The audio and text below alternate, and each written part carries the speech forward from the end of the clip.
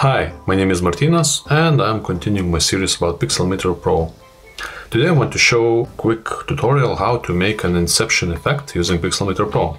Well, it's quite old effect, probably not that relevant or interesting or desirable as it was like 5 years ago, but hey, we are just here to learn and to make the best out of this program. So let's start. So here I downloaded an image from unsplash.com, which provides free to use images, and big shout to Frank Makina for this nice beach image. The first thing we need to do is to duplicate this image. That would be a command plus J.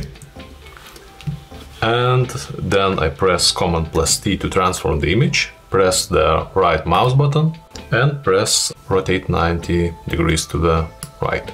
Then I align this image with the corner, and then I also press flip horizontally. Now I press enter.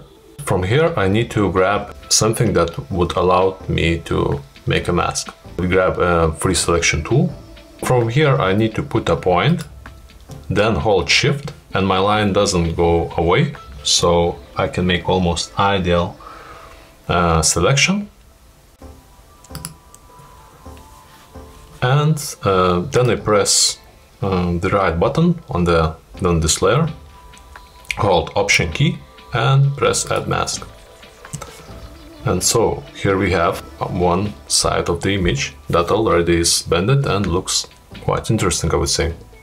To make the right side of the image in the same style, I need to go back to my original layer, duplicate it using Command plus J, transform it using Command plus T, then pressing the right mouse button and rotating to the right, aligning the image, flipping it vertically, pressing the enter button and drawing the mask. And then I have to press right button on the image layer, hold Option key on the keyboard and press Add Mask. As you can see, we already have pretty good start, I would say, but let's add some spark to this image. I want to add some shadows here in this corner, so to make this image stand out a little bit more. So what I need to do is create an image layer, press the right button and create a clipping mask, so all effects would be applied just to this layer. Grab a gradient tool.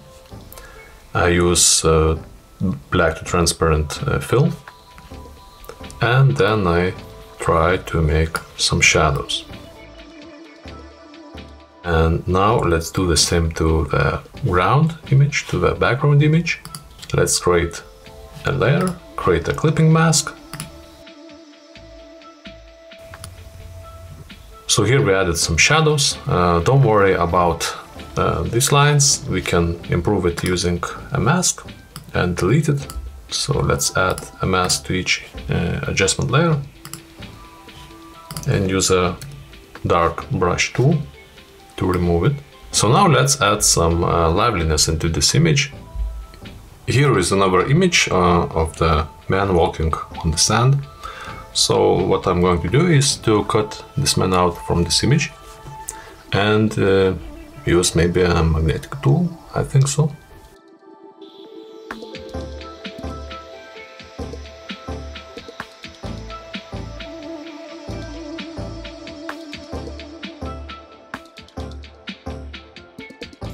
Now what I'm going to do is to duplicate this layer and create a shadow of this man. I press Command plus T, press right mouse button, press rotate 180 degrees, press flip horizontally, and then play with perspective tools here, as well as some angles and scale. Then press edit, load selection, go onto my copied layer, and then I need to refine the selection to make it softer. So what I need to do is to press Command plus Option plus R, and that gives us the options for the mask, where you can soften, expand it.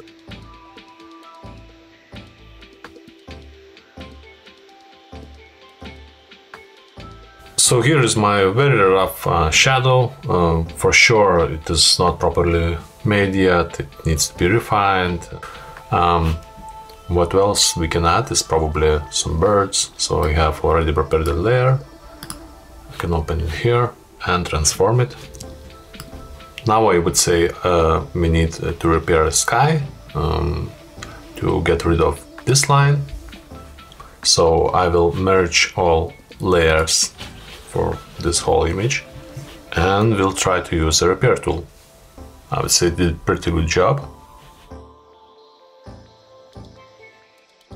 Also we need to make slight changes to this guy appearance, so he would be more appropriate to the whole scene. Probably use some filters. We can also create a layer with the effects.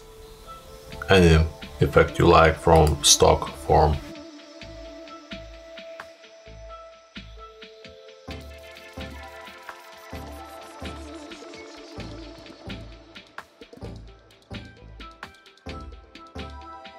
So here is our final Inception style image, and as you can see, going from this image to this image is quite a big difference, but still you can see what's possible and you can add so much more to the whole final scene. So I think that's it for today.